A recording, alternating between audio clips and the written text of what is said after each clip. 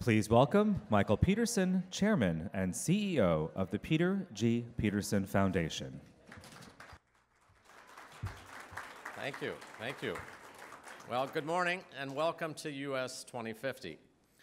The Peterson Foundation is very proud to have sponsored this important research in partnership with the Ford Foundation. So I want to start with just some thank yous. First, I want to thank the most important person for this project, my colleague, Senior Policy Advisor at the Foundation, Susan Tanaka. Where are you? There you are. Susan has 2 grown kids, but this is her baby. And this baby has actually been years in the making.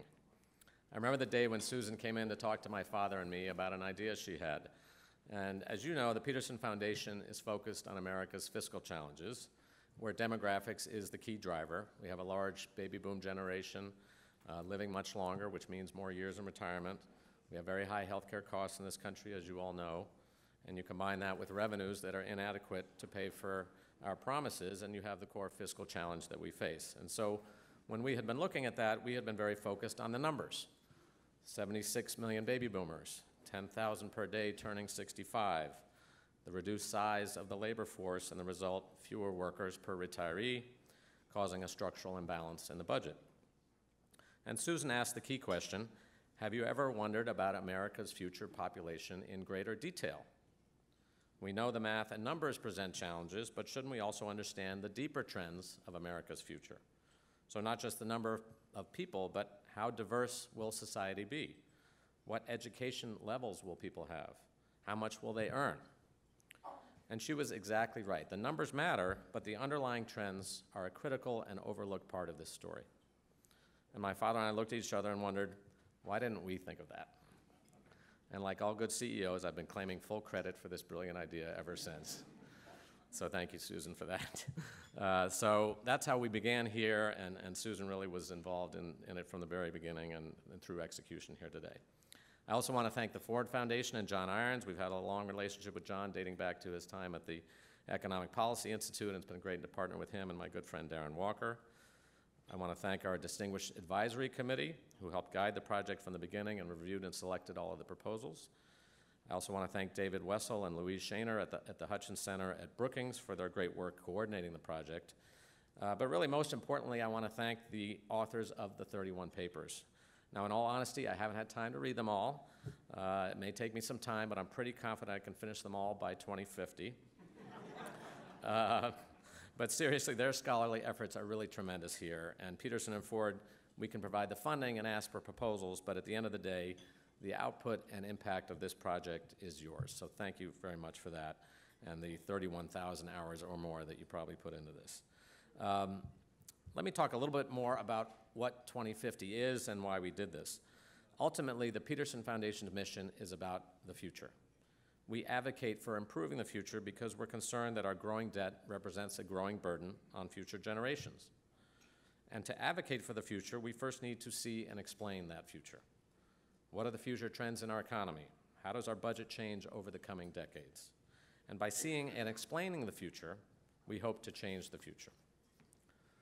The current path of our federal budget is unsustainable, and the simple truth is that absent change, these budget decisions or non-decisions will harm future opportunity and our role in the world. But if we can see, explain, and advocate for the future, we can change that future. Ultimately, through better fiscal policy, our goal is to secure a stronger, healthier, and more inclusive economy for the next generation. And in fact, this is what US 2050 is all about, illuminating the factors that will influence the future so we can act today to enable better outcomes for all. And what we explore through US 2050 are interconnected and complex factors that will shape our population, workforce, economy, and society in the decades ahead. We ask what these dynamic trends will mean for our future well-being and connect these strands into policy insights. So the research covers many areas, including labor force participation, education, poverty, immigration, fertility, health status, caregiving, family structure, retirement savings, and the future of Congress. And taken together, the papers provide a comprehensive look at the challenges that lie ahead for America.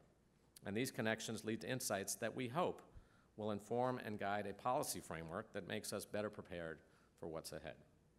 So US 2050 underscores that to build a better future, we must start the work now.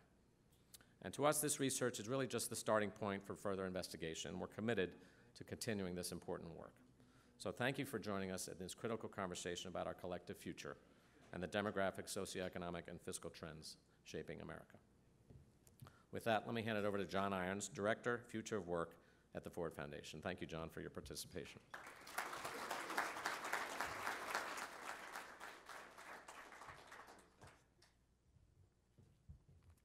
Great, thank you. Good morning, everyone. On behalf of the Ford Foundation and our president, Darren Walker, who unfortunately couldn't be here today, I'm pleased to welcome you to the US 2050 Spring Conference. I also want to thank Michael Peterson and Susan Tanaka in particular, as mentioned, for both their partnership and their leadership on this project. So thank you both for this.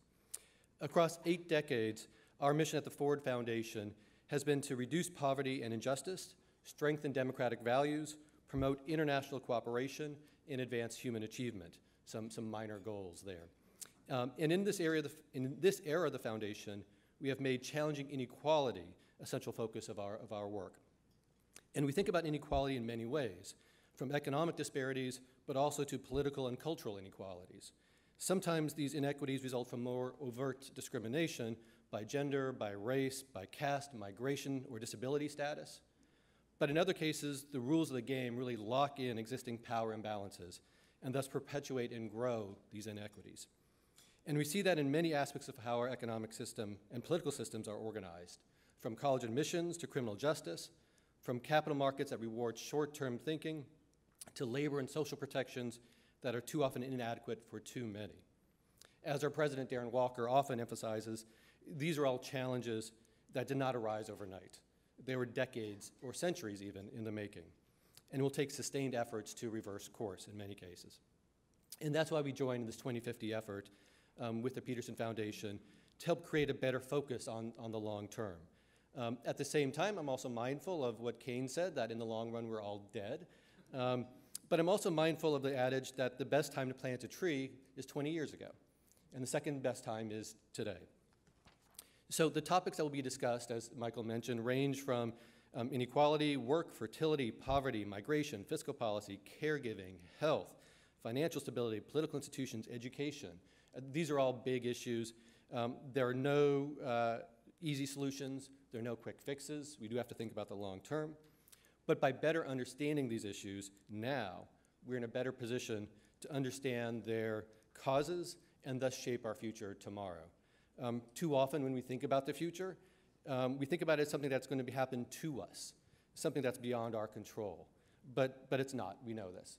Just as choices made 30 years ago are impacting us today, the choices we make today through policy, through business decisions, through the civil sector will impact the US and the globe in 2050 and for generations to come. That's why it's so important. I know that many of us in this room are mourning the loss of the economist Alan Kruger. Let me end by giving him the last word this morning.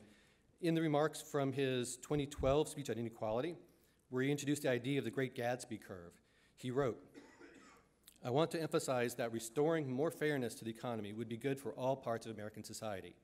This is not a zero-sum game. The evidence suggests that a growing middle class is good for the economy and that a more equal distribution of income would hasten economic growth." So with that, I look forward to the presentations today. And thank you again to the Peterson team, and thank you all for coming. Thanks.